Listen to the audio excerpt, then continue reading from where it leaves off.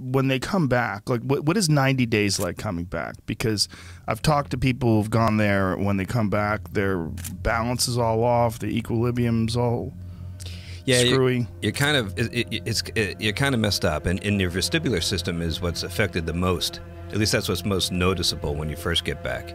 Actually, the first thing I noticed, let me back up, is how heavy things were again. You know, so I took off my helmet and I was holding it in my hand, and it felt like I was holding the anchor to the USS Nimitz. You know, it's like, I'm like, how am I ever going to brush my teeth? It'd be like too arduous. You know. Does your body severely weaken in 95 days?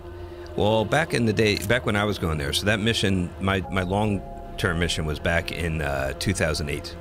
And back then, we were still losing bone density and muscle mass as we're going up there. You lost about 1% of bone every month.